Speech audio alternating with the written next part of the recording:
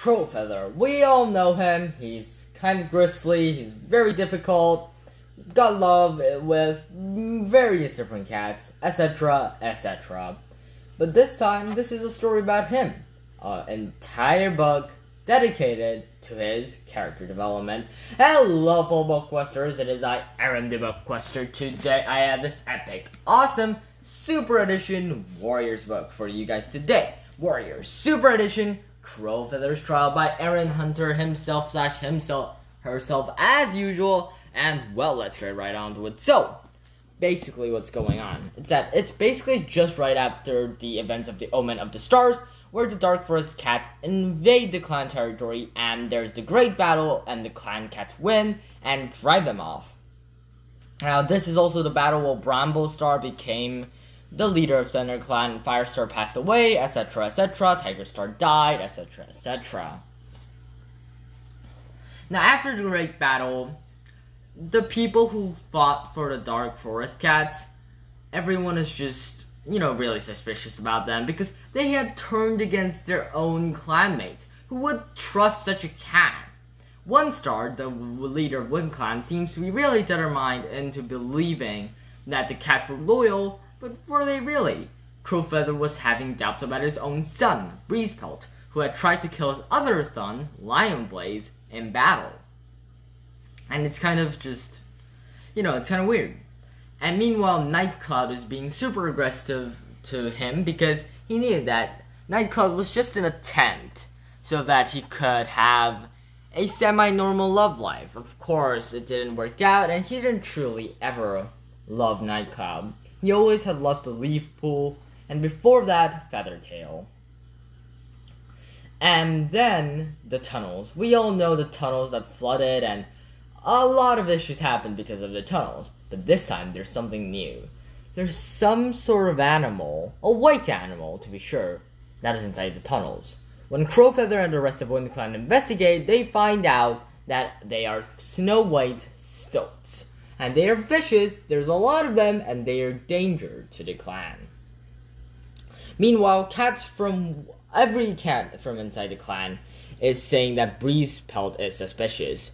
When Nightcloud, Breezepelt, Crowfeather, and several other WindClan warriors goes inside the tunnels in order to, investigate, it becomes a little bit dicey for these guys. Why?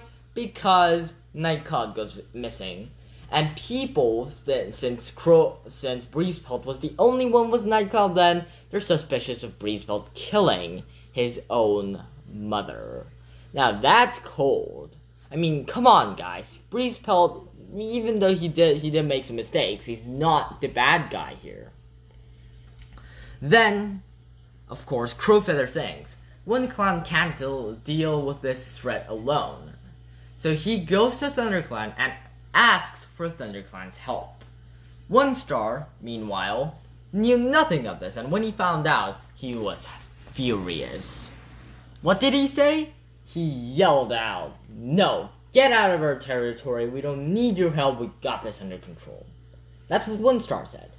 And then, OneStar, for disobeying him and working behind his back, kicked off Crowfeather from WindClan.